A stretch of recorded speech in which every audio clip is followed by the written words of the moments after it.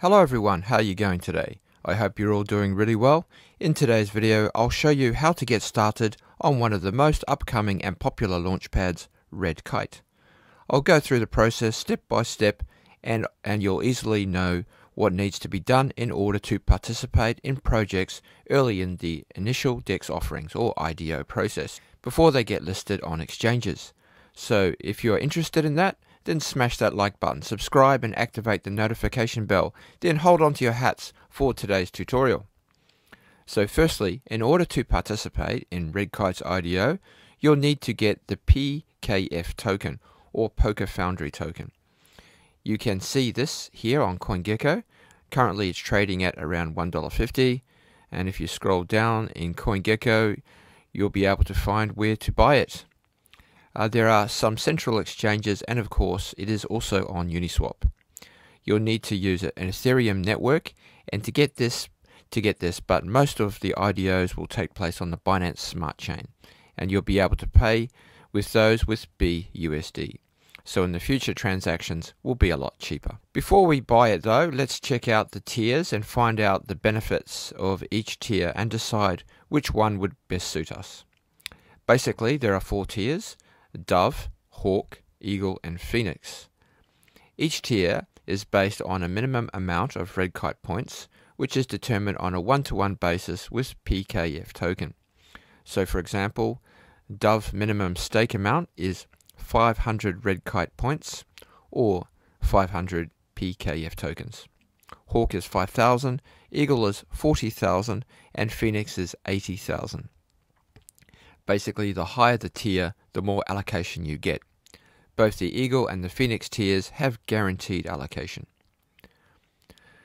Let's just go to their site and check out about how many, how often and how successful their token sales have been in the past. Looks like they are releasing around 4 or 5 projects a week, which is extremely busy. Let's pick out a few random ones and see how they've been performing in the past IDOs. Alright, so Monster Clan price was 15 cents per Mons token, and vesting was 34% at TGE or Token Generation Event, which means when the token is listed on the exchanges, and 33% each of the remaining 2 months.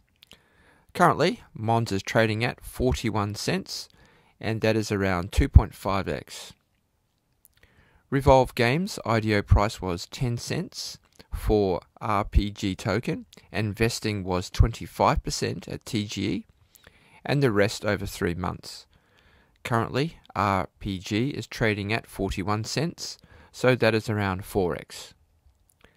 Sin City IDO price was 2 cents per Sin token, and vesting was 25% at TGE, and the rest over 3 months.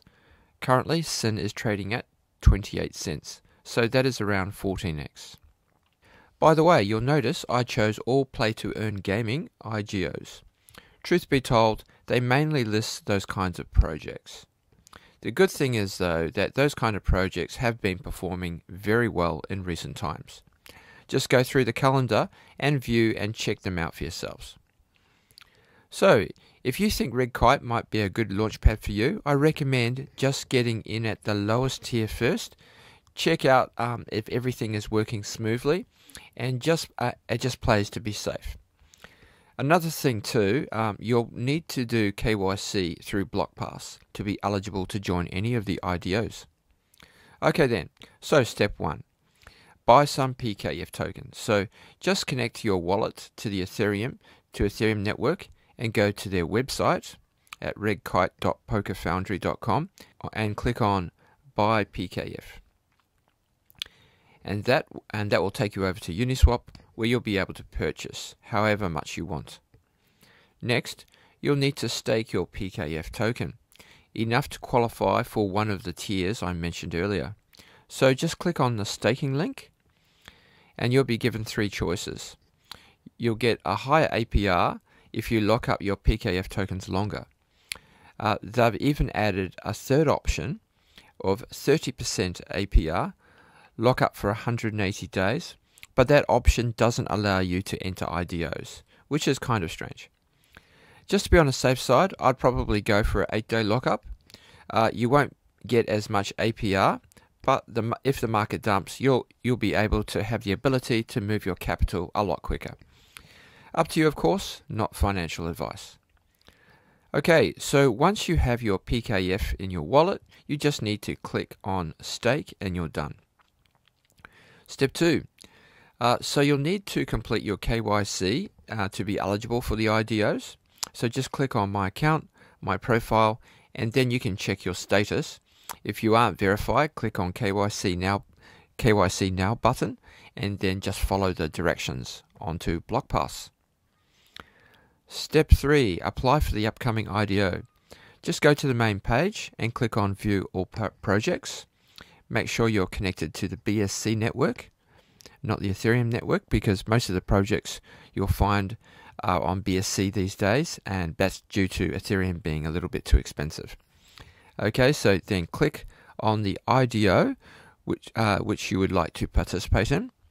Fill out all the information like Twitter ID, Telegram ID, follow the projects on Twitter and join the Telegram groups too. Now click Submit. You'll need to sign that on your wallet for a gasless transaction.